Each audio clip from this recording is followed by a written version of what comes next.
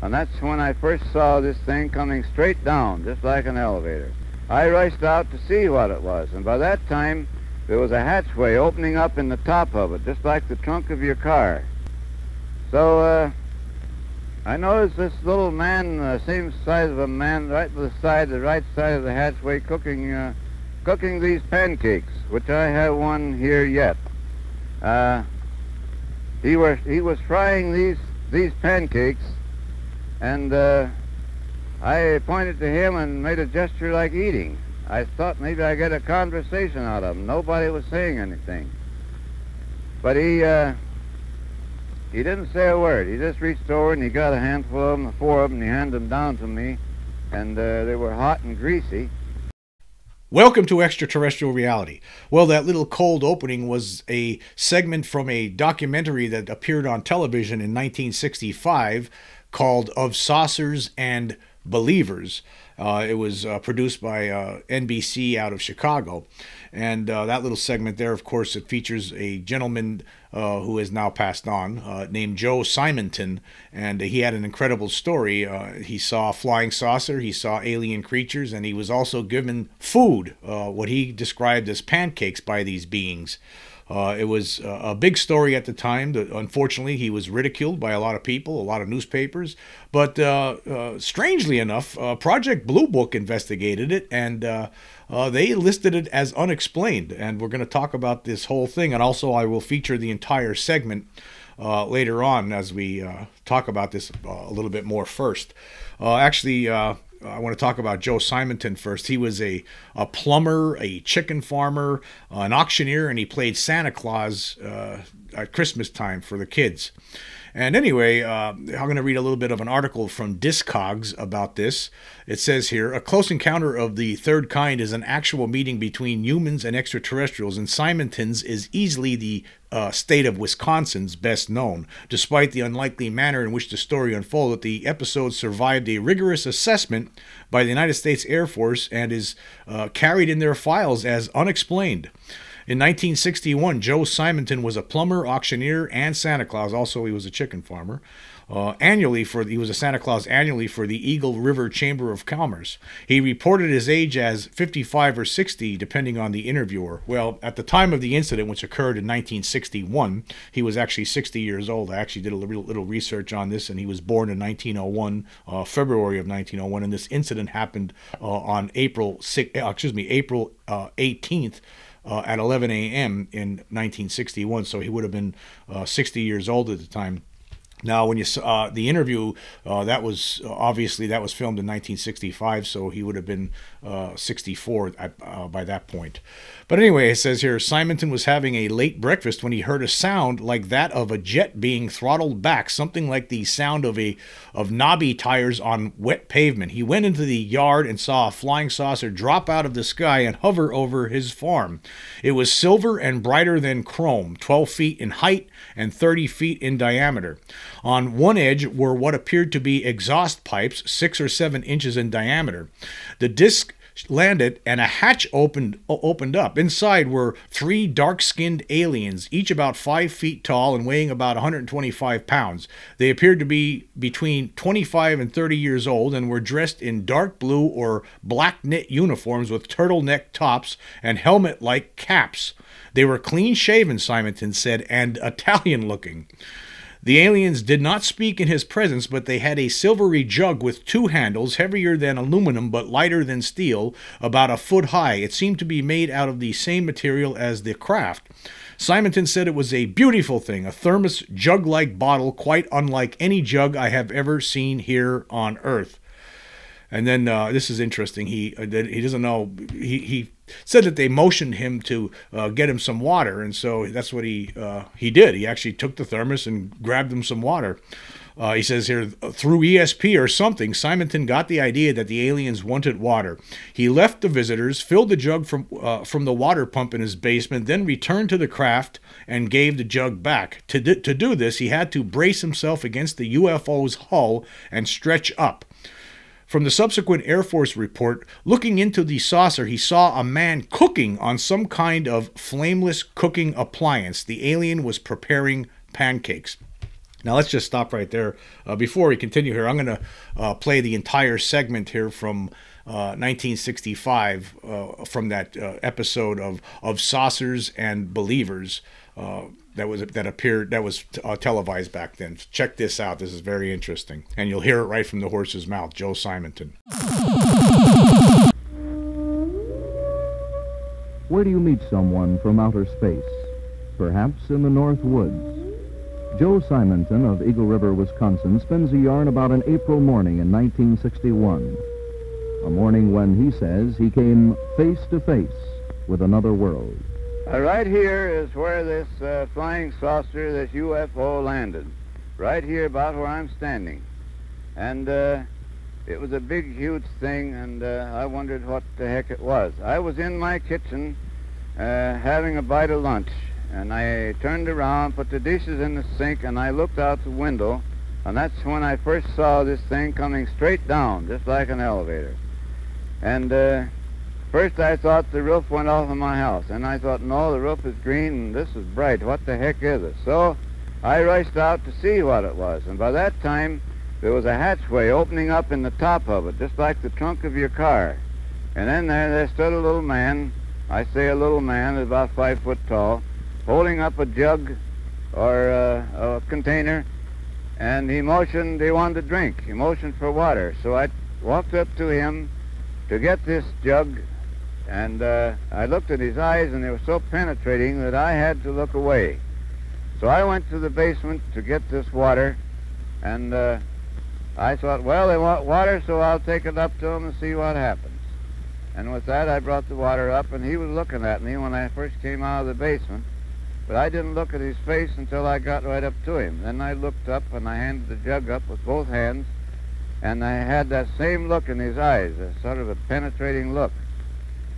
And when he took the water, I balanced myself with this hand against the machine, and I stepped back a few steps.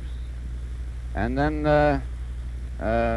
with that, he set the jug down, and he gave me a salute with the back of his hand, a gesture of thanks, I presume. And then, well, I gave him my salute. What am I going to do? So I noticed this little man, same size of a man, right by the right side of the hatchway, cooking these pancakes, which I have one here yet. He was frying these pancakes, and I pointed to him and made a gesture like eating. I thought maybe I'd get a conversation out of him. Nobody was saying anything.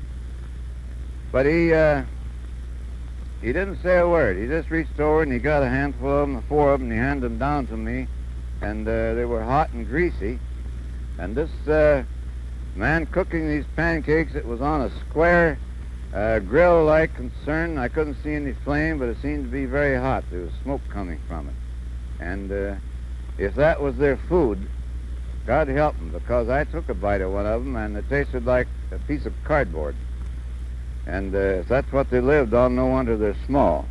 And with that, he reached up and he closed this hatch with a heavy thud click like when it latched. And you couldn't a bit more see where that hatch was than you could see a hole in my hand. And with that, the thing started to raise, just like it came down. Everything was timed perfect. It went up about 20 feet. It tilted at 45 degrees straight south and shot off. And within 2 or 3 seconds, it was out of sight. Well, there I stood in the driveway with a handful of greasy pancakes, my mouth open, wondering what the heck I saw, what had happened. It is outside the realm of the Air Force to pass judgment on Mr. Simonton's case. However, the pancakes that he turned over to the Air Force were turned over to the Food and Drug people, and they were analyzed as pure buckwheat pancakes. As you can see, he was a very, very believable person. It doesn't seem like he was making this up. And actually, he told the same story again when everything was. The story never deviated from the original story that he told over all the years when he was asked about this. Anyway, let's continue with this article. It says here, the interior of the UFO was dull black, even the 3 extremely beautiful instrument panels, and had the appearance of wrought iron. The contrast between the dark interior and shiny exterior so fascinated Simonton that he later said that he would love to have a room painted in the same way. In return for the water, one of the aliens, the only one with narrow red trim on his trousers, presented Simonton with 3 of the pancakes. Actually, in the interview, as we played earlier, it was actually 4 pancakes, not 3. So it was actually with 4 of the pancakes, hot from the griddle. As he did so, the alien touched his own forehead, apparently a salute in thanks to Simonton for his help. Simonton saluted back. Each of the pancakes was roughly 3 inches in diameter and perforated with small holes. Yeah, the pancakes looked really strange. They weren't like the kind of pancakes that Mom used to make, I could tell you that. They don't look like that at all. Very thin looking. And of course, as he said there, he doesn't know how he could understand. They tasted like cardboard to him. He doesn't understand. He understands actually. He understood that's why these beings don't weigh that much or grow that tall, because if that's what they're eating, there's not much to it. The head alien then connected a line or belt to a hook in his clothing, and the hatch closed. The saucer rose about 20 feet and took off to the south at a 45-degree angle. Its wake lifted a blast of air that tossed the tops of nearby pine trees. The craft took only 2 seconds to disappear from view. This must have been an incredible sight to see, something like this. I mean, he's standing there, and of course, as he stated in his interview there that we watched, he was completely dumbfounded. And then Simonton ate one of the pancakes, ostensibly in the interest of science. It tasted like cardboard, he told the Associated Press. The other pancakes he gave to the Vilas County Judge Frank Carter, a local UFO enthusiast. Carter, who called the aliens saucer knots, said he believed Simonton's story since he could not think of any way in which the farmer might profit from a hoax. Carter's son, Colin, today a lawyer in Eagle River, told me, "I recall as a youngster that my dad took it very seriously." Judge Carter sent the pancakes to what was the country's top investigative group, the National Investigations Committee on Aerial Phenomena, or NICAP. They refused the opportunity to check it out. They put a damper on Judge Carter's plans. He had wanted to hold a seminar on the incident. By this time, Simonton said he was irked by reporters making fun of the situation and laughing.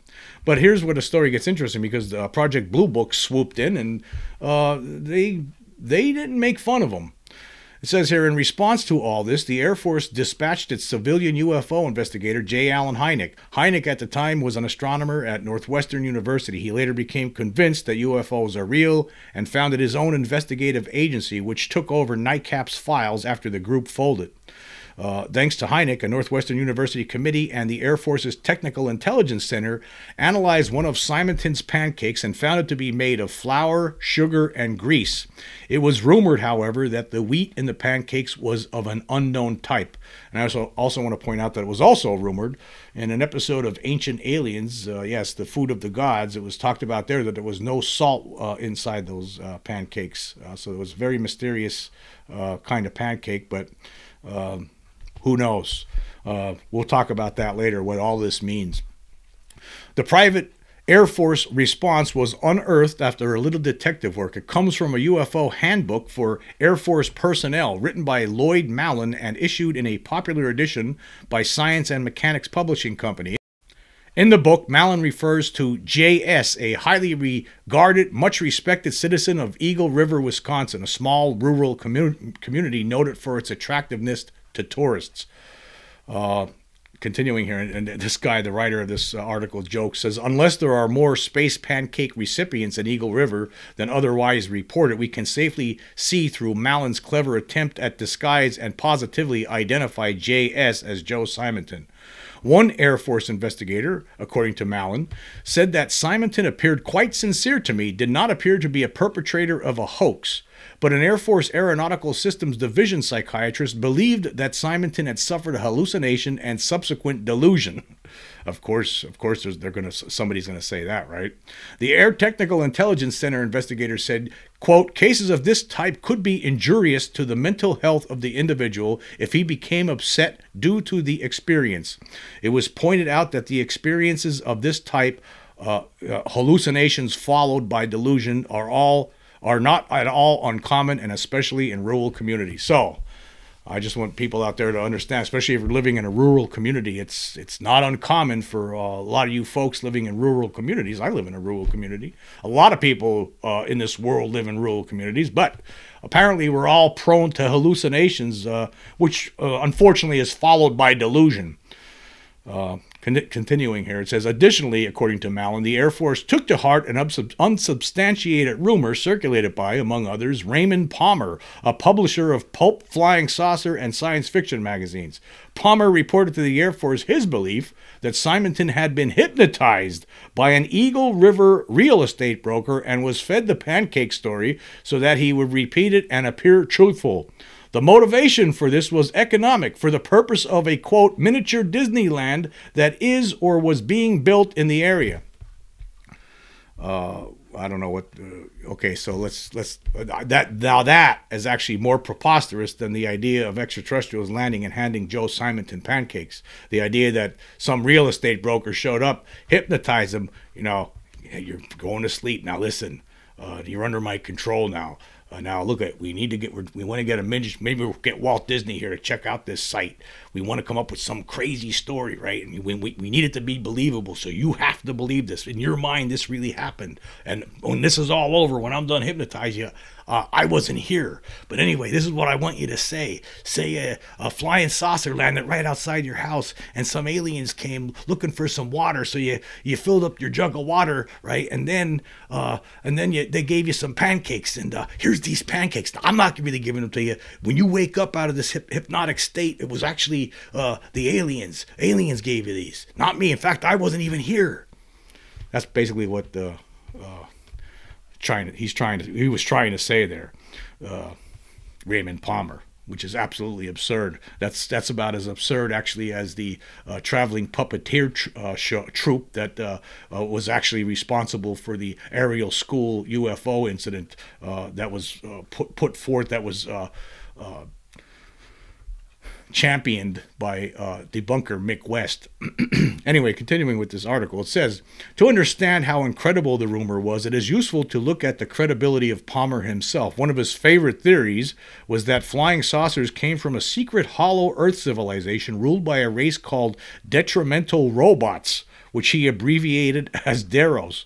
According to Palmer, the Deros manipulated humanity with their projected thought rays. Palmer's primary source, actually his only source, was a Pennsylvania welder who drew upon, quote, racial memory, end quote, for his accounts. There apparently is no mention in Air Force files of the possibility that the Deros thought ray had been turned upon real estate agents or Palmer or even the Air Force, though I believe there is as much evidence for that as for an Eagle River Disneyland. Continuing here, it says, but based on such sound evidence, the Air Technical Intelligence Center, which headquartered Air Force UFO investigations, let the matter drop.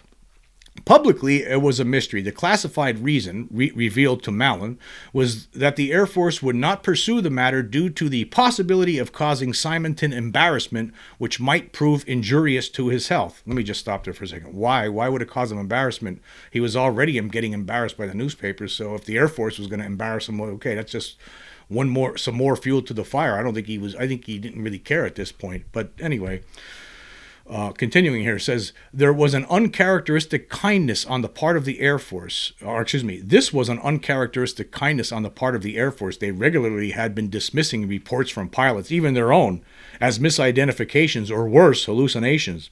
Here's a quote, there are sufficient psychological explanations for reports not otherwise explainable, concluded the psychological branch of the Air Force's Aeromedical Laboratory in 1949.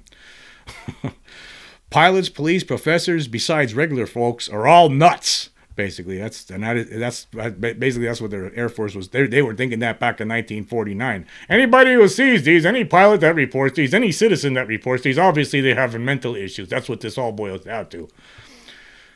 In the 1960s, though, for a brief shining moment, the Air Force took on a human face and held its collective tongue, bending over backward to carry the case of a part-time Santa and full-time chicken farmer as unexplained. Some may smell a conspiracy here.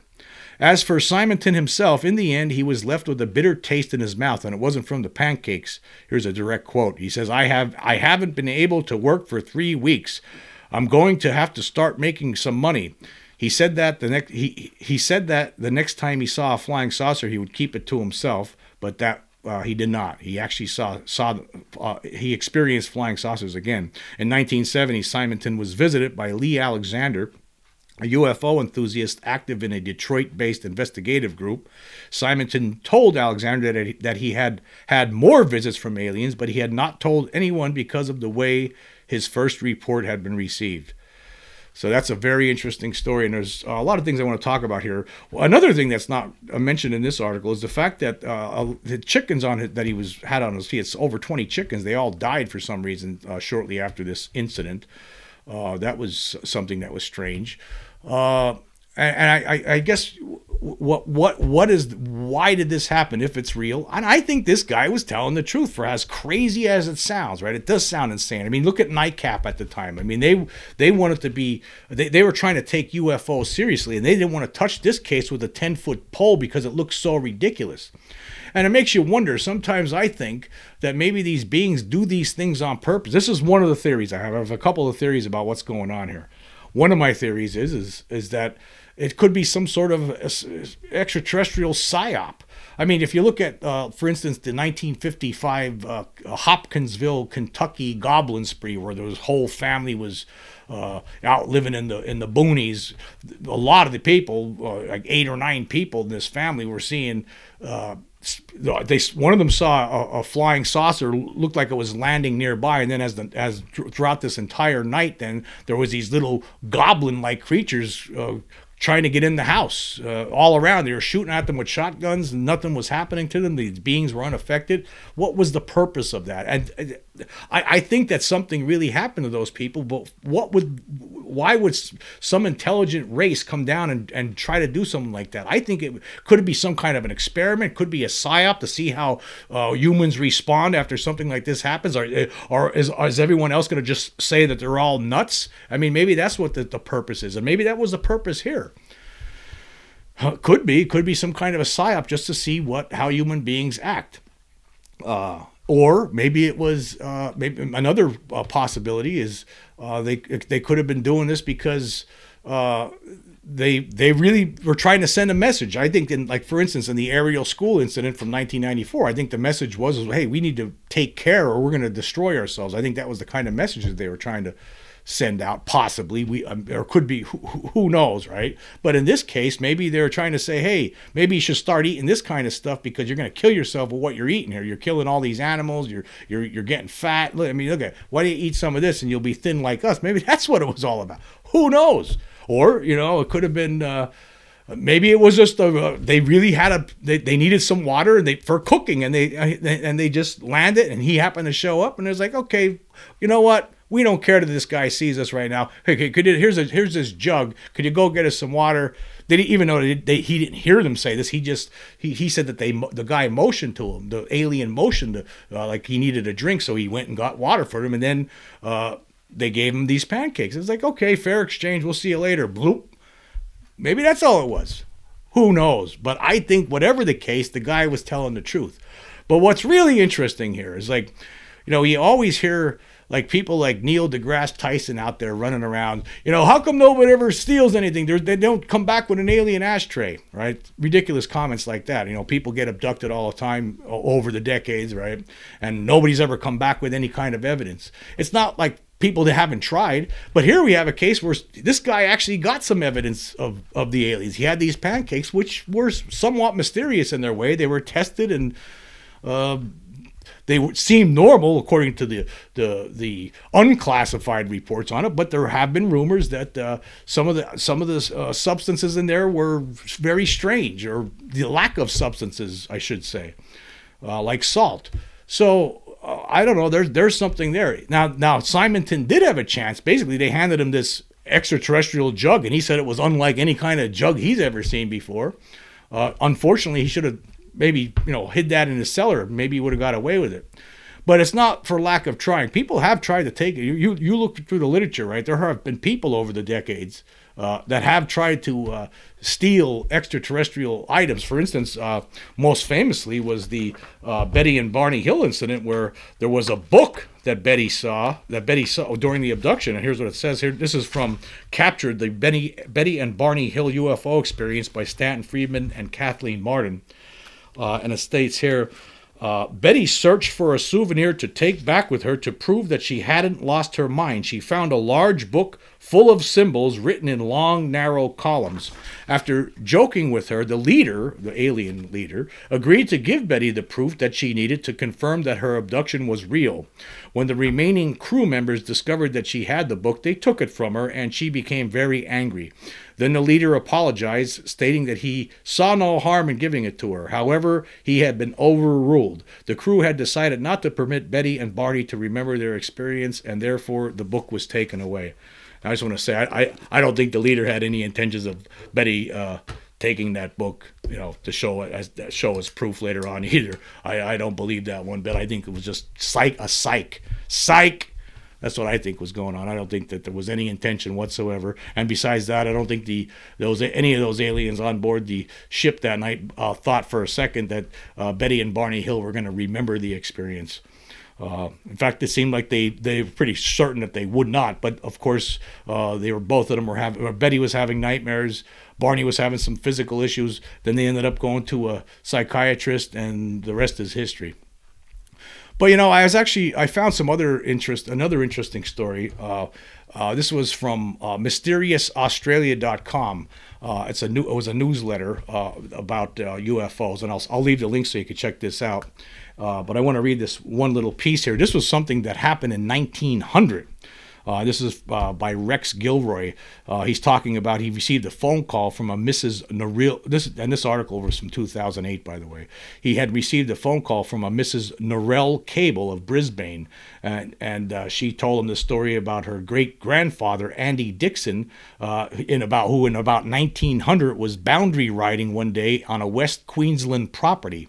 A part Aboriginal, when he later related what he experienced, he was not believed by his employers. What follows has been passed down by the Dixon family. So this is something that a guy in 1900 in Australia says he was told his family for his whole life that he was abducted back in 1900.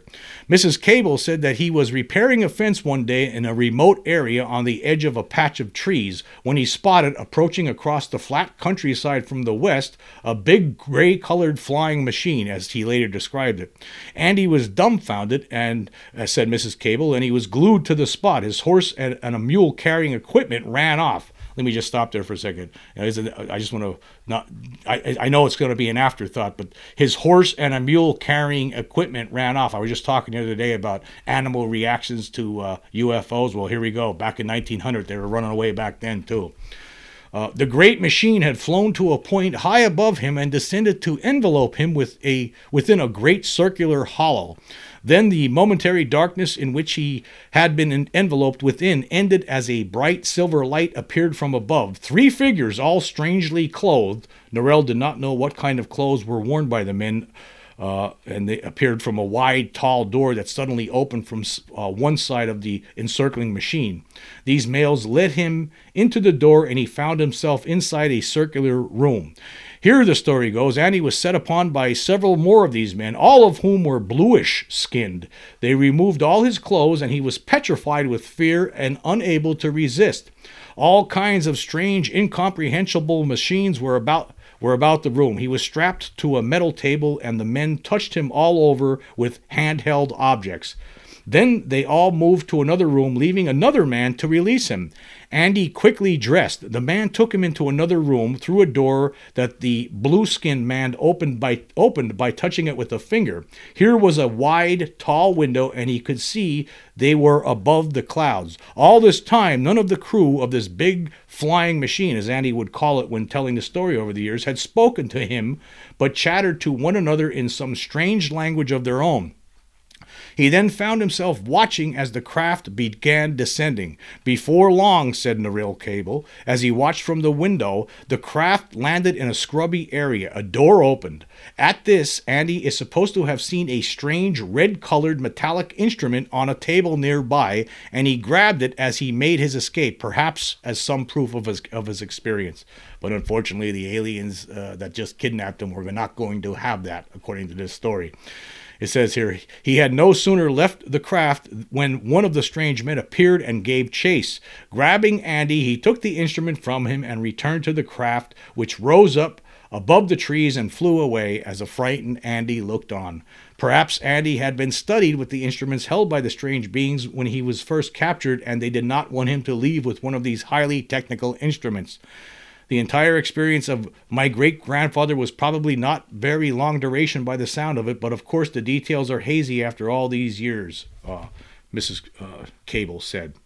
Very interesting. So it's not like for lack of trying. Sometimes people do get a chance of trying to get one of these objects, one of these alien, quote, alien ashtrays, as Neil deGrasse Tyson talks about. But you know what? These beings are way more intelligent than we are, and we have no chance against them. They have it all figured out, obviously. Outside of the pancakes that Simonton received, that's about it. It's hard to get anything from these things. It's just interesting,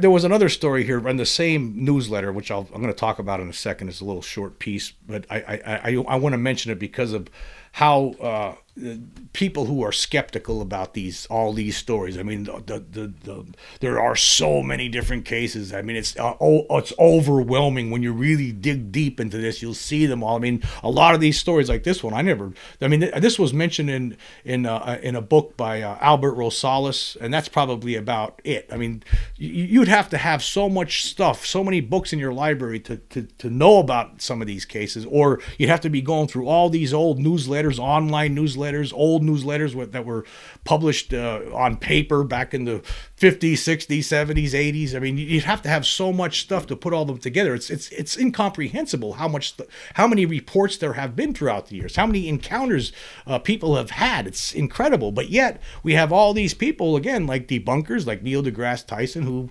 it's all crazy, it doesn't make any sense. And that's how they've always been treating this, right? They just can't get it through their thick heads that obviously these beings coming here are way more technologically advanced than us, to such a degree that they could pull all sorts of tricks on us, and we would not know what they were doing, how they did it, or even if it was real or not. I mean, for all we know, the case with Simonton, that might have been maybe it was a screen memory. Maybe that's what it was. Maybe they maybe these beings landed. He saw the flying saucer, and they put this memory in his head that was false. And maybe, who knows? Maybe he was abducted and prodded and then let go, and he had this memory in his head that was false. That's another explanation for that. There's just so many different things that they could.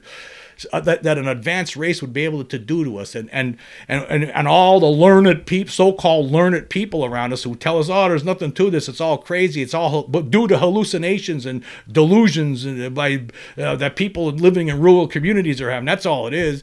They just can't see it. But when we're advanced, we're going to be doing stuff like this. Like, say, 10,000 years ago, 10,000 years from now, we go to some planet, we travel to some planet outside of this solar system, right? And we find a race of beings who are like 21st century humans. We're not going to want to land and tell them we're here. We're going to be secretive about it. We're going to want to study them and figure. That's what we're going to do. We're going to do the same thing to beings that we find later on other planets that beings that are coming here now are doing to us. That's what's going on.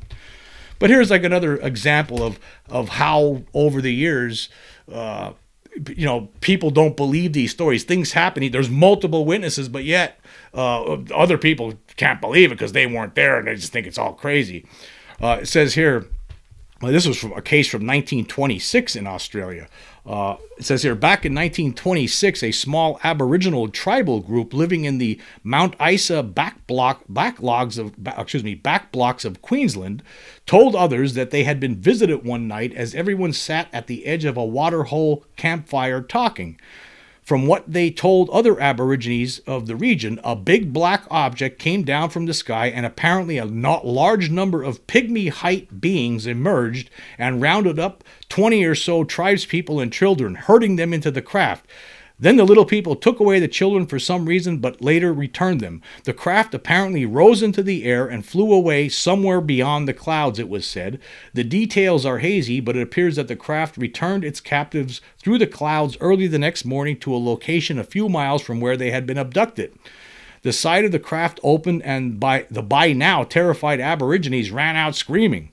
And then local settlers, they heard this. These Aborigines, they're crazy. They later heard this tale and laughed it off. But then UFOs were, of course, unknown to the public at that point. So I think that's another interesting little segment, just to show you how, multiple witnesses, a multiple abduction case back in 1926. But, they talk about this to other people, and the other people think that's completely insane. That's no way that happened. I guess in this case, in this regarding the UFO phenomenon, the extraterrestrial presence phenomenon, it's seeing is believing for the most part, especially when you have leaders who know about this via crash retrievals and the reverse engineering programs, pretending that they know nothing of this when they do. That's the issue here. They don't want to upset the apple cart for various reasons. But anyway, I just want to say, I thought that I think that the story with Joe Simonton was legitimate. I think that the guy was telling the truth. I think he really did, I think he did have an encounter for sure. Exactly why this happened, I guess we can only speculate. Why would aliens do something like this? Why would they hand him these pancakes? I don't know. It's a crazy story, but the guy, as you see in the video, he was very sincere, and I do not believe that he was lying. I think he was telling us actually what he really believed. He actually said he knew that nobody was going to believe him. He told that to J. Allen Hynek. He said, I know no one's going to believe me, but this is what happened. And actually, Blue Book did, they said it was unexplained, even though privately they were just, let's be easy on this guy, according to this article that I read anyhow. So I think it's an incredible story, and it's one of my favorites. It's mysterious, but I think it's believable. Why this happened, we'll never know. I don't believe, but very interesting story. Anyway, I want to say thank you all for joining me. Until next time.